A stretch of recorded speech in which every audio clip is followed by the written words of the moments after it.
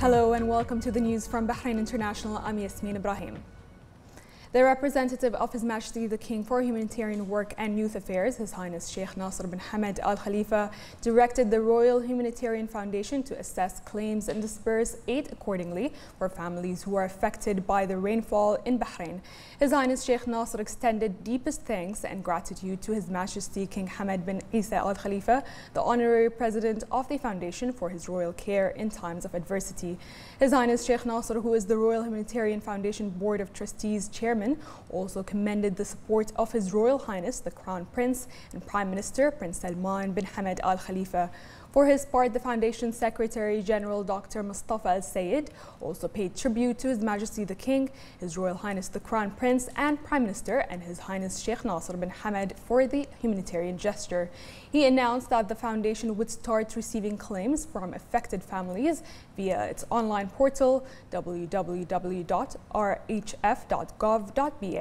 stressing the need to attach the necessary documents.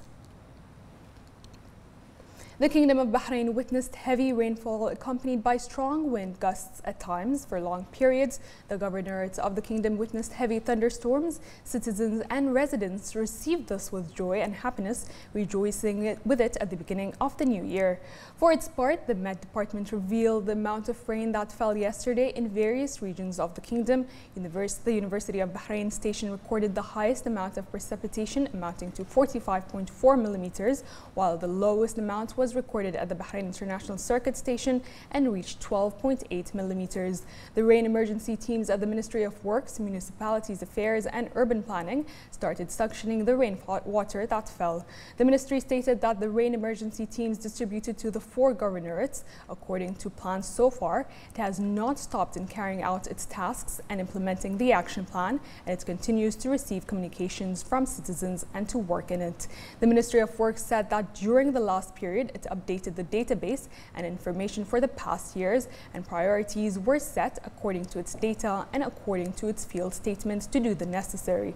The ministry praised the role of the governorates, the civil defense and the traffic department, stressing that coordination is ongoing with all parties. Meanwhile, the Met Directorate said that more thundery showers are on the way, and weathermen say temperatures in Bahrain are likely to drop to as low as 13 degrees Celsius. It warned of unsettled weather today and tomorrow, with strong gusts of wind reaching 30 knots at times, causing rough seas.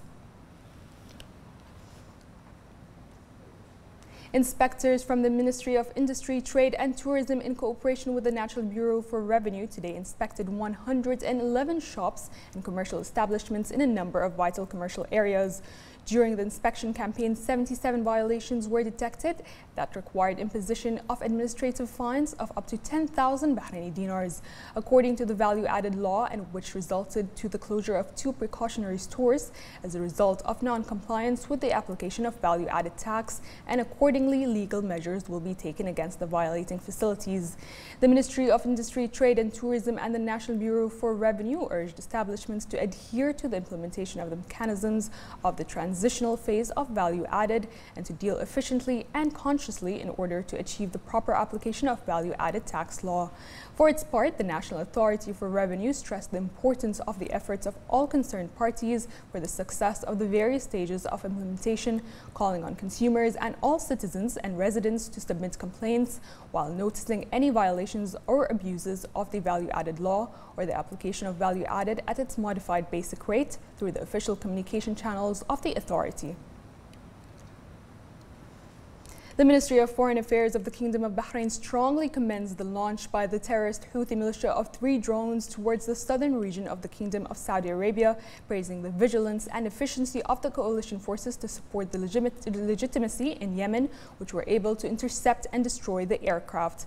The Ministry of Foreign Affairs reiterates the support of the Kingdom of Bahrain to all the measures taken by the Kingdom of Saudi Arabia to maintain its security and stability, stressing the terrorist acts carried out by the Houthi militia in a systematic and deliberate manner constitutes a blatant attack on the sovereignty, stability and territorial integrity of the brotherly Kingdom of Saudi Arabia. The Kingdom of Bahrain completed 8 million laboratory tests for the coronavirus since the tests were launched in February of the year 2020. This is due to the direct response by all segments of society who headed to approved health centers to conduct a corona test, which would lead to reducing the number of infections, containing them and detecting contacts, in addition to maintaining health security levels in society within its safe limits. In the same context, the Kingdom is making remarkable progress in providing the third booster dose amid an international trend to take the dose and based on the recommendations of the national medical team to address the coronavirus. The national vaccination campaign continues to witness a wide turnout of citizens and residents. The Ministry of Health announced that 1,203,427 had taken the first dose of the vaccine, while 1,178,471 had taken the second, and 848,039 had taken the booster dose. The ministry renewed its call for the community to commit to all precautionary measures and to take the initiative to register for the coronavirus vaccination. The Ministry of Health said today that the number of active coronavirus cases reached 3,782, with 156 recoveries, 615 registered new cases, and no new deaths. 167 of the new registered cases are of expats, 343 are contacts of active cases, and 105 are travel-related. The ministry urges everyone to comply with the guidelines issued by the National Task Force for combating the coronavirus.